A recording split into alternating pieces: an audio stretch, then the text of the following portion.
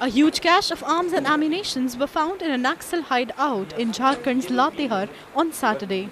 Giving details, Superintendent of Police Anu Birthare said that तो 20 तारीख के दिन में हम लोगों को माओइस्ट का जो खाने पीने का जो सामग्री है वो बड़ी मात्रा में रिकवर की गई है। इन लोगों का जो बूढ़ा पहाड़ में जमावड़ा है, पुलिस ब्यूरो मेंबर और मसाला, अन्य सामान, दाल और बहुत सारा अन्य जो सामग्री है जो माओइस्ट के कैंप के लिए ले जाई जा रही थी, उसको हम लोगों ने पकड़ा है। और जो लोग इस सामग्री को ले जा रहे थे उनमें 5 लोगों की अरेस्टिंग की गई है। 4 लोग पीपल ढाब के रहने वाले हैं जो छत्तीसगढ़ के बलरामपुर ज़िले में है, बॉर्डर पर है लातेहार के, और एक उसमें व्यक्ति है जो बारिसान का रहने वाला है। इनको पुलिस ने अरेस्ट करके जेल भेजा है।